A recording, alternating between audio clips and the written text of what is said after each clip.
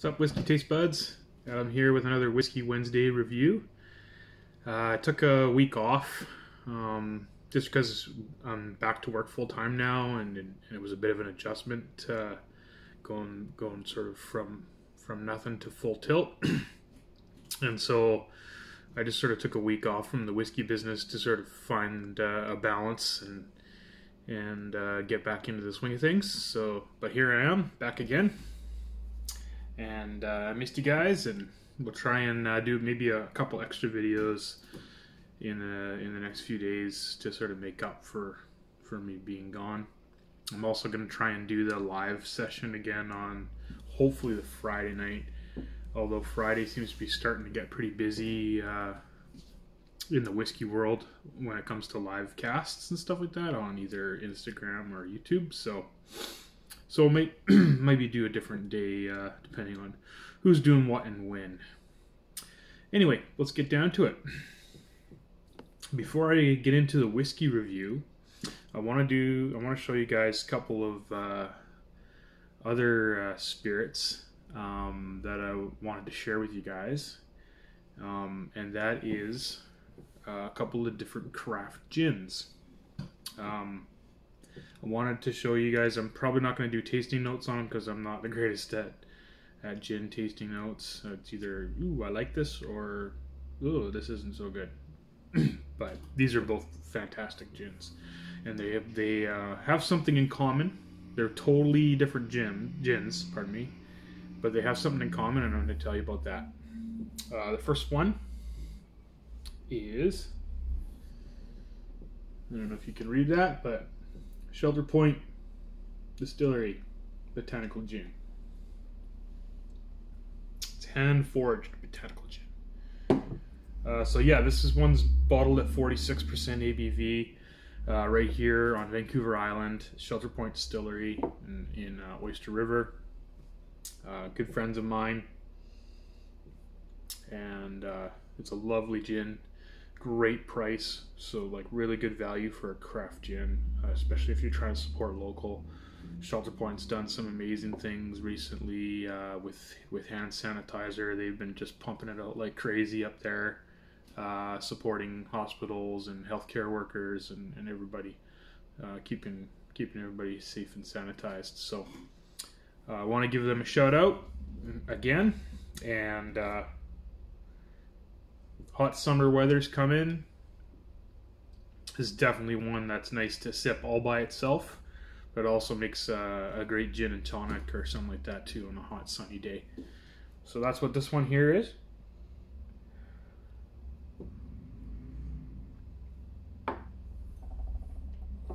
Oh yeah, delicious. The next one is a real special, newly available in BC, Isle of Harris gin. Now, what's so special about the Isle of Harris gin? Well, first of all, I think it's probably the only gin made on the Isle of Harris in Scotland, which is in the Hebrides. This one here is also infused with sugar kelp, which is really unique. And up until recently, wasn't available in BC, and now it is. So if you guys are gin guys or girls and you want to try something really special, check them out. I think there's a couple of government liquor stores you can get them at, and then also I think I found this one up at Jack's liquor store in Campbell River. So if there's a Jack's in your neighborhood, I know there's a few around BC, they might have this gin as well. A little bit more expensive, a little bit pricey, but it's worth it if you're into collecting and you like gins. I'd say grab one. This bottle itself is just amazing. If you look at it, look at that bottle. Beautiful bottle design. It even has little indents so that it fits in your hand. It's pretty incredible.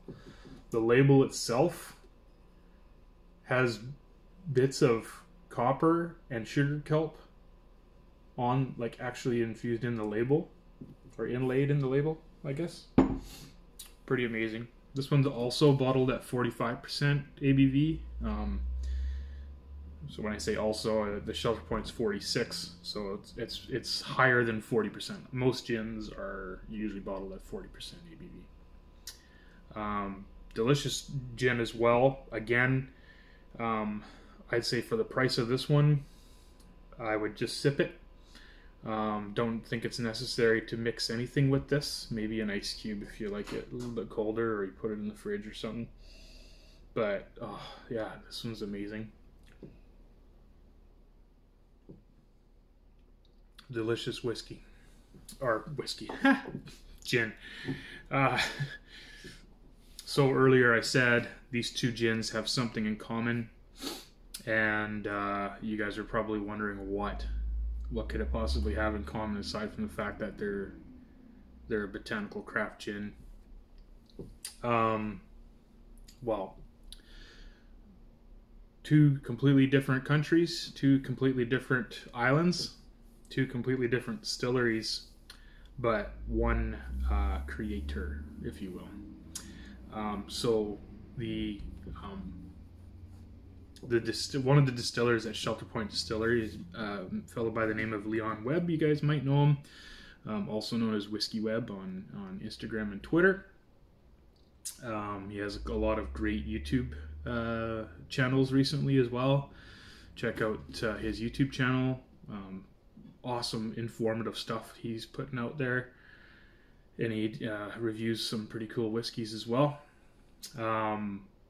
Yeah, so he created the recipe for both of these gins. He went to school at Heriot-Watt University in Scotland, and part of that education he spent some time on the Isle of Harris at the Harris Distillery, and he created the recipe for a sugar kelp infused gin, and this is it. And it's won numerous awards for best gin in Scotland, and it's getting a lot of attention throughout the world. So pretty proud of him, and when I saw it's available here, I had to grab it and let you guys know about it. He also created the recipe for the Shelter Point gin, which is also fantastic, and recommend you going and picking up that one as well for those hot summer days that are coming. Anyway, enough about gin. That's not what you're here for. You're here for whiskey. So my review today is second whiskey. Looks like it's probably going to be a bottle kill. The second whiskey from the last virtual tasting I did for the Blue Collar and Scholar Whiskey Club. And that is the Balvenie 12-year-old Doublewood. Bottled at 40% ABV. So unfortunately is probably chill filtered and most definitely color added. But having said that, it's one of those all-time classic whiskeys that everyone must try, and most people, any collector, will probably have something from that distillery on their shelf. It's worth trying out. It's a Speyside whiskey. You can see the color there. Doublewood, so ex-bourbon and sherry.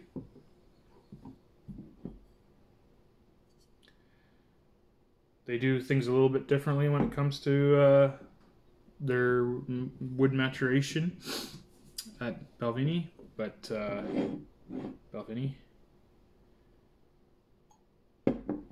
But yeah, it's a solid dram, and it was one of the favorites at our tasting.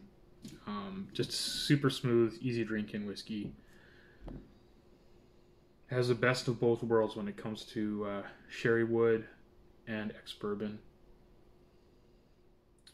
Beautiful fruit notes, sherry, lots of sherry influence, but then you have that honey sweetness and the vanilla on the nose.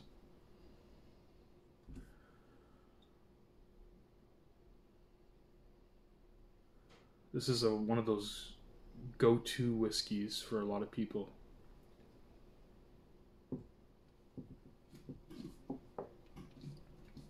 and there's a reason why, because it's incredibly smooth. You get nuttiness, beautiful sweetness, soft vanilla, cream, a little bit of cinnamon in there, a little bit of sherry spices. Beautiful whiskey.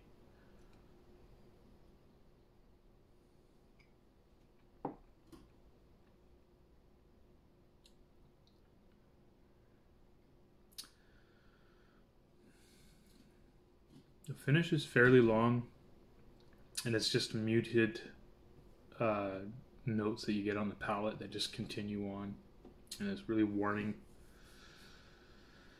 Yeah, highly recommend buying it. If you ever have anybody that's sort of not sure, they want to get into whiskey or start trying whiskeys, not really sure what to start out with, this is a great starter whiskey. It's going to win a lot of people over that may not like a real strong in your face whiskey or anything like that. I like using it in a lot of tastings when you have a big, like a big mix of seasoned whiskey veterans and sort of newbies, because it appeals to everybody, and even those seasoned whiskey drinkers will appreciate this whiskey and be like, because I do my tastings blind, they'll be amazed at how good it is, and when they realize what it is, be like, oh, I haven't had this in a long time, and it's like an old friend. So yeah, definitely another one of those whiskeys. I don't remember exactly how much it was off the top of my head. Maybe about $100, or just under. Definitely worth going out and grabbing and sharing. So, tu vois.